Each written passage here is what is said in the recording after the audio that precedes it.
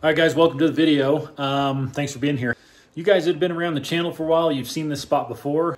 Went out there a couple times with the S7, and it's visually mind-altering. This spot, it's unbelievable. The view, the 360 view, it's just amazing. Video doesn't know justice, of course. It's an epic spot, but it's also pretty wild to get in and out of there. It's always been windy when I'm there.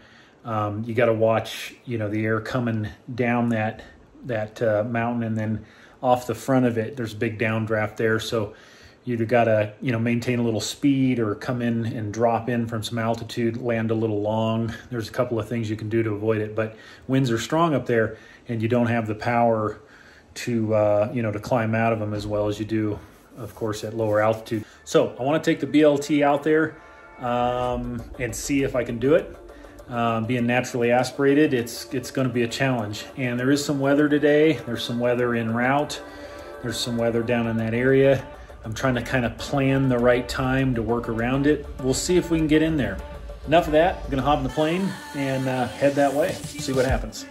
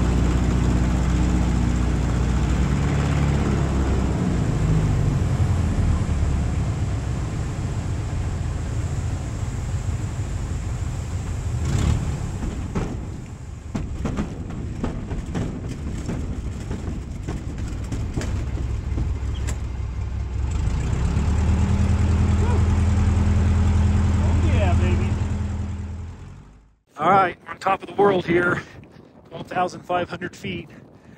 the Badlands Traveler, Titan 340.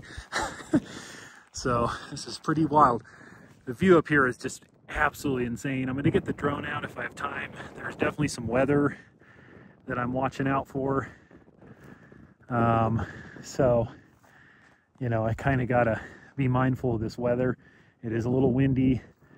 This is not a place you want to get stranded or have an issue, obviously. So I am very much out here on a pinnacle. So, but anyway, it's here.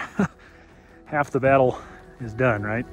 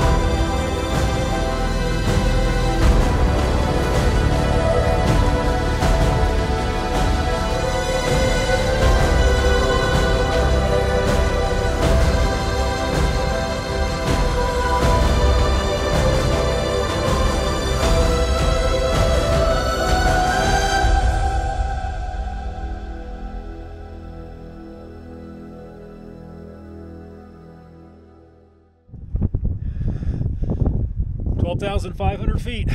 Here we go.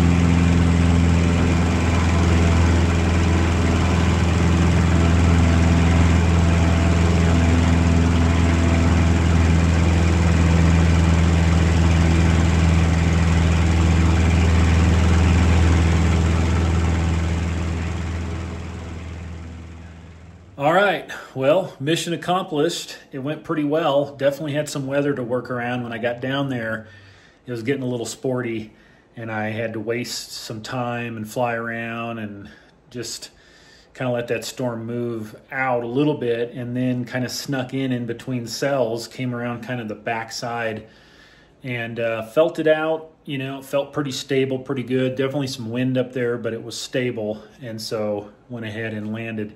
I'm trying to compare it to when I was up there in the S7, and I'll be honest, I haven't gone back and watched the footage from the S7, so this is all from memory. Wind was probably comparable, temperatures comparable. My takeoff roll was probably, I want to say it was a little bit longer in the BLT. again from memory, but not bad. But my climb was definitely nowhere near the S7. The S7 up at that altitude still climbed absolutely insanely good. And the BLT at 12.5, you're feeling it. So perfectly capable of doing it, as you saw. But definitely, you could feel that difference in performance. I actually was showing about 18.9 inches of manifold pressure, if I remember correctly, which is really surprisingly high for that altitude.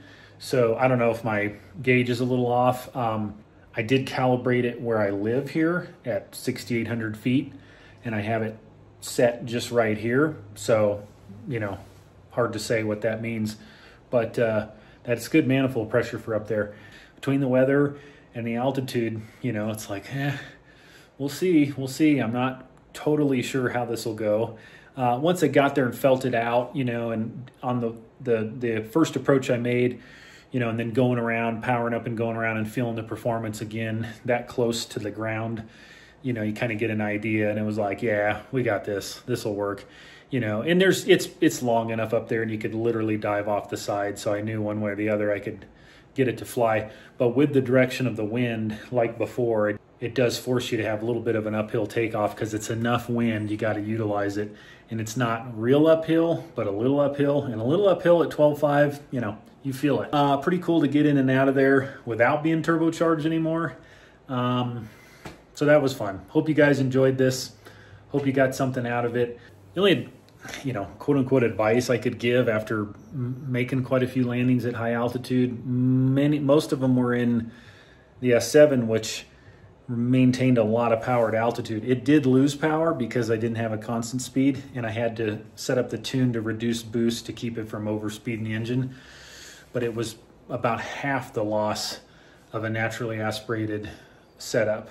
But between your propeller, your wings, your engine, everything, it changes. Your sight picture is a lot different.